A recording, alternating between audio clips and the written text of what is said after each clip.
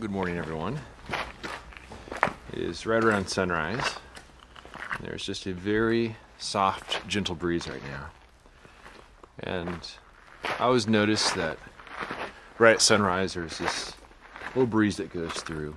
I think as the air overhead is starting to warm a little bit. And it's probably the sort of thing that most people don't notice. But I think as a photographer, you pay a little more attention to that.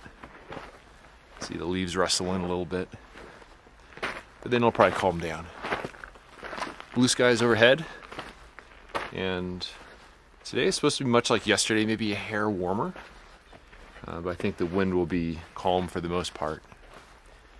And feeling pretty good about yesterday and the subjects that I found, and it'll be interesting to see what I can find today. I'm going through some washes I've been through many times before just to get a feeling for the status of fall color. Now, one thing that's been strangely absent on this trip is the first day funk that usually affects me on the first day or two. But there's been no trace of it. And I'm not sure why, because thus far this trip really isn't any different from any of my other trips here. But definitely a curiosity. But there's some wonderful maples here. Good mixture of fall color.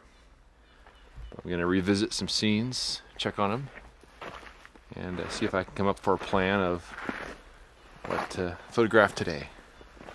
But absolutely beautiful morning here in Zine.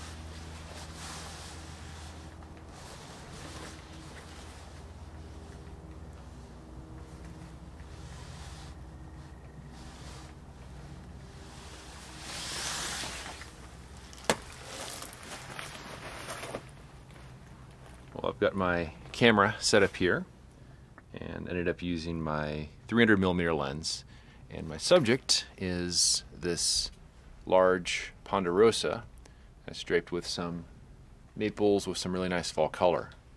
And this is a subject I first photographed, I think in maybe it was 2019, 2018, somewhere in that range. And there were some clouds that morning, and so the light was a little bit flat, and I like the composition, I like the subject, but just the light just wasn't really all that great. But this morning, the fall color on the scene is beautiful. The skies overhead are clear, the wind is calm, and so I'm waiting for now is for the sunlight to shift a little bit, and eventually it's going to hit up on this big sandstone wall back behind me, but way up high, not actually where I am. But that light is going to bounce down into the canyon, which is going to cast more of a glow back in that scene. So I'll end up with some soft, warm light on the subject. By crafted composition, it's pretty much the same composition I tried last time because I was quite happy with it. And focus is a little tricky because there are these maple branches that are in front of the ponderosa. And then also I wouldn't mind getting a little bit behind the ponderosa in focus as well. And so I used a little bit of front tilt to ensure that the ponderosa stays in focus all the way up, because otherwise the camera's at a little bit of an angle that makes the depth of field a little bit awkward.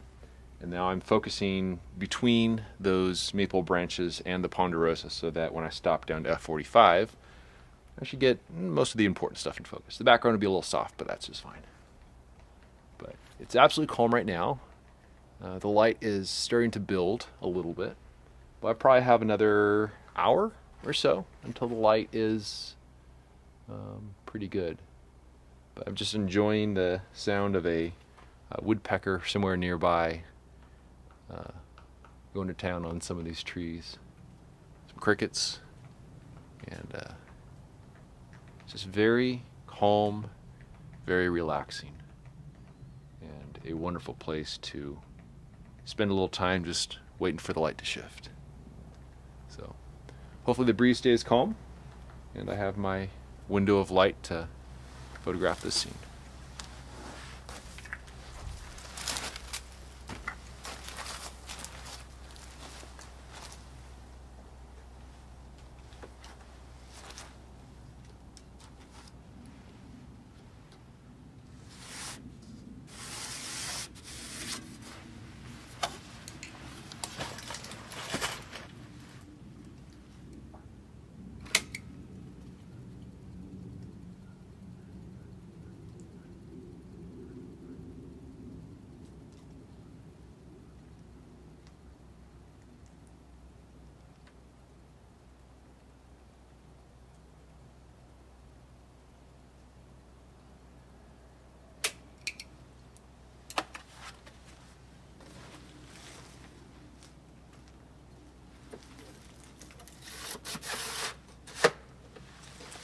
So that was 20 seconds at 45, and the wind was very calm. Of course, as I'm looking at it now, I see one of the branches moving just a little bit, but I'll end up doing another exposure as well.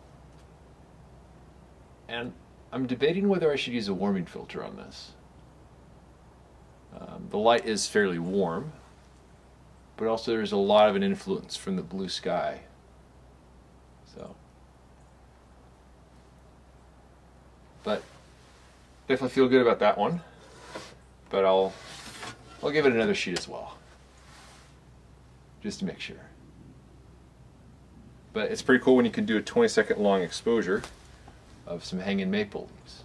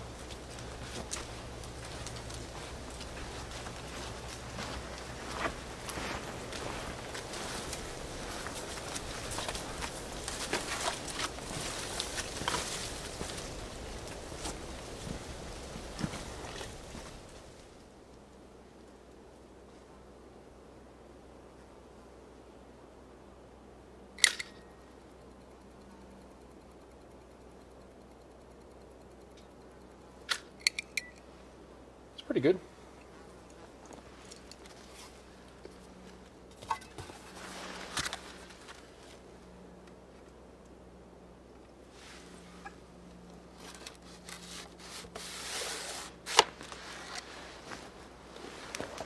See if I can flip around here.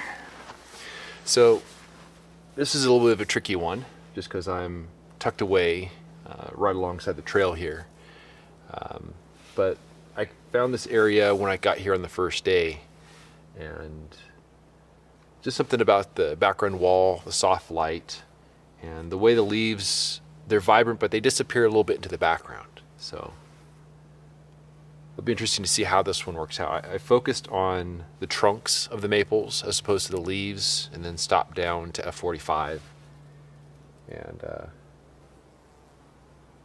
I'm honestly not quite sure what to expect. This one could just be kind of blah, or it could look pretty good. One of the tricks I do when evaluating a subject is I'll look at it with one eye closed. And that way you see it in 2 dimensions. And this is a scene that definitely benefits from 3 dimensions just because it stands out from the wall. And it blends in a little bit more in 2 dimensions. But it'll be interesting to see how it turns out. I do have one more potential subject for today. And so after enjoying the shade here a little while longer, because it's a little warm out there, I think I'll head over to that area and see if I can at least get a composition on it. But 2 subjects in one day, not too bad. After taking the photo that afternoon, I packed my camera and headed down canyon. Then found a place to relax in the shade with my back pressed against the cool sandstone. After an hour or so, I revisited a tree I've had my eye on for many years. It's located high on a windswept ridge, with an unobstructed western view for warm evening light.